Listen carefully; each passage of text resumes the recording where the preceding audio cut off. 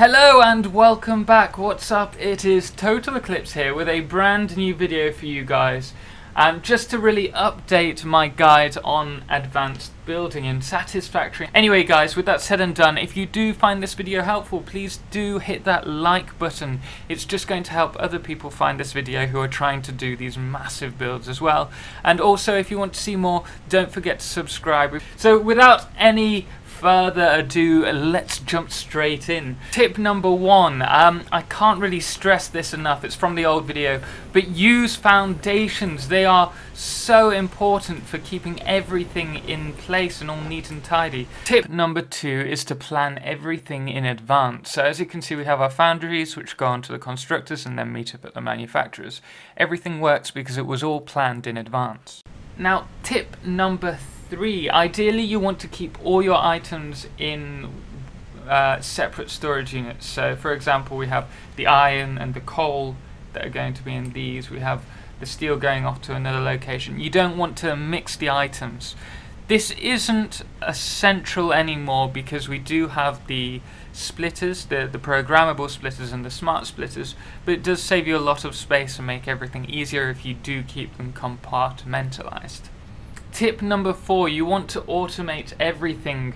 For the first few tiers, it's not entirely necessary. You can do it all manually, but the sooner you get started, the better, because late game, you're going to be needing to produce huge amounts of materials. Also, the three things that I'd recommend starting automating on is concrete. So that's just a miner and a constructor. Also iron rods and iron plates, both requiring just the iron ore miner, a smelter followed by a constructor. Really simple, but they're going to be what you need in order to really develop your build. So tip number five, research coal as soon as possible to allow you to automate power production so that you can focus simply on the building and the technological advances. You don't need to worry about biomass and hand feed your generators. That's not necessary with coal and all the technologies after that. So for the moment I'm using fuel, but soon with the updates we'll have nuclear power. Tip number six, so you can either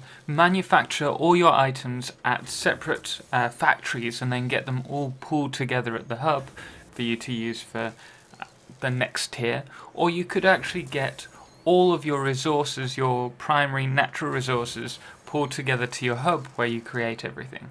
Now there are pros and cons to each approach. If you manufacture everything elsewhere, you're only transporting the minimum amount of goods, and thus you're less likely to suffer from bottlenecking, at least in the early game. But at the same time, if you have everything brought to your hub in order to create the items, you have much more control over the situation, and you're not having to waste as much time going to each of the factories to make sure everything's working efficiently or to upgrade them.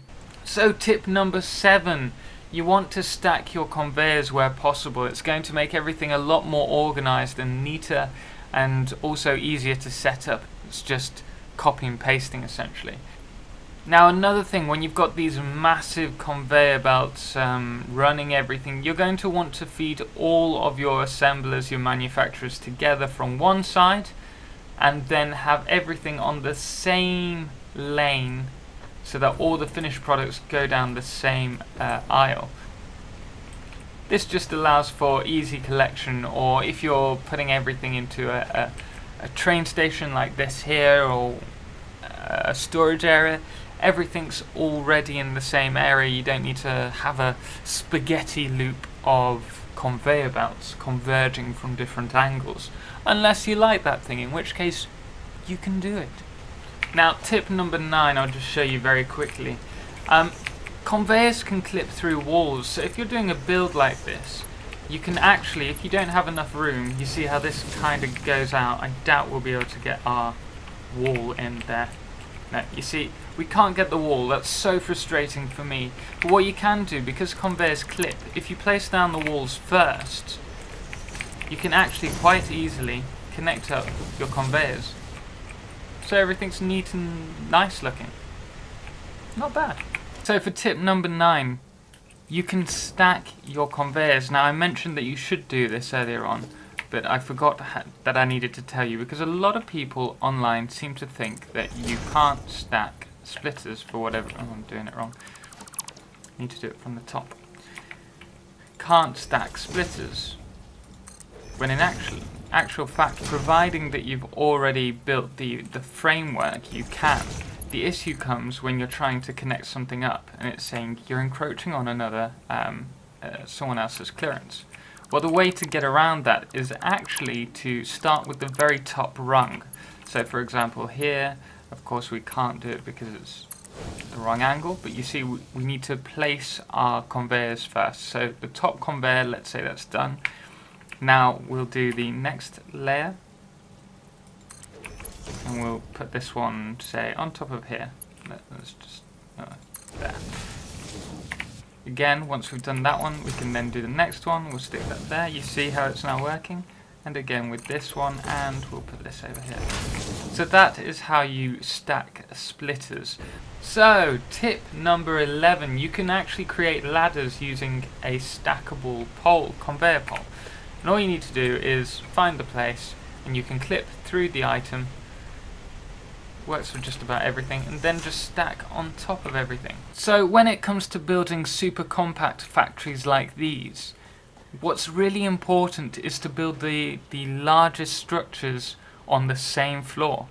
So for example here we have the miner, which is the largest one, and then we also have the smelters, which are the second largest items. So they're all on the bottom floor, and then the smaller ones, we've obviously fitted in the two constructors here just because it uses up less space.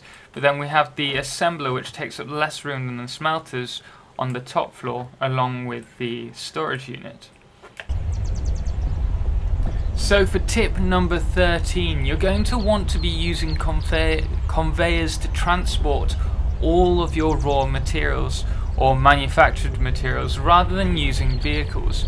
Generally speaking, it's going to be a lot more efficient, which is the reason why. That being said, when trains are released in the next update, fingers crossed, I'm sure they will be much more efficient than using conveyor belts in most situations. Tip number 14. I highly recommend planning for new releases. For example, trains are soon to arrive and they take up about 1 square foundation per rail of track. So what I've done in order to future-proof, I've actually planned to have 2 foundations worth of space available for them. And I highly recommend you doing this yourselves. Tip number 15, we have 3 different types of tier level power poles.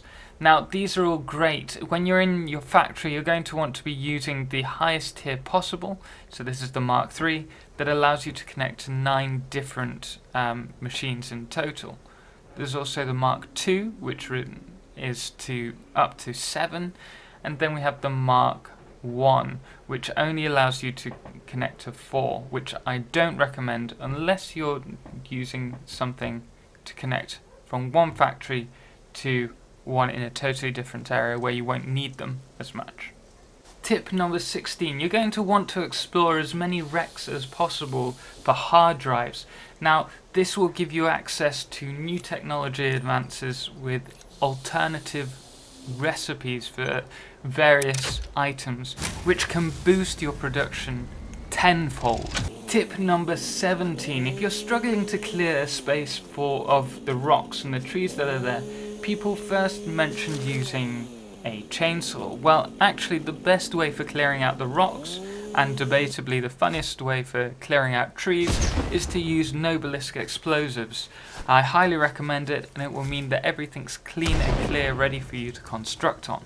Tip number 18. Now late game you'll notice that you're only really limited by the production of raw materials. Therefore I recommend prioritizing using your power shards for the production of raw resources. Tip number 19. Expanding upwards or even downwards if you have the ability. So I've found a place that is underneath the map, which is where I'm going to be concentrating on developing my next base.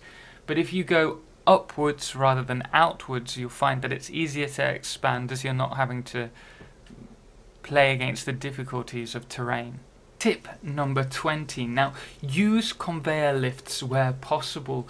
They're often more spatially efficient than long branching conveyors which span over several layers, which actually allows you to fit more into your factories. So there we have it. I've tried to keep this video to a minimum, but we have covered a lot of advanced points.